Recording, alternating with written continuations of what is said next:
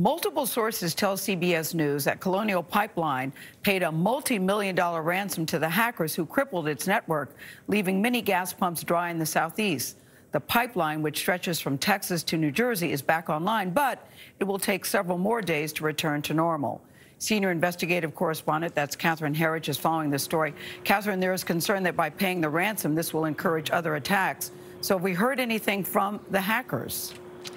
Well, Gayle, good morning. We haven't heard more from the hackers. Its page on the dark web is apparently down, and it's not clear whether it's a technical issue or the results of a law enforcement action.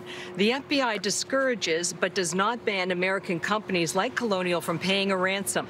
The Bureau warns there is no guarantee the company will get its data back and says the payments only encourage more cyber attacks in the future. Colonial Pipeline is navigating uncharted territory. This is the first time the entire pipeline running 5,500 miles was shut down, and the company says fully restarting the delivery supply chain will take time because it's putting safety first. According to Gas Buddy, 15 states and the District of Columbia have reported dry gas stations.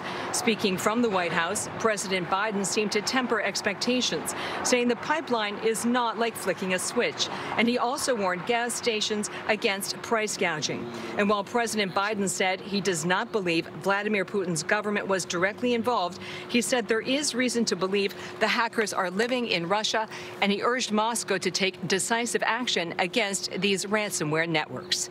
Anthony? Catherine, thank you.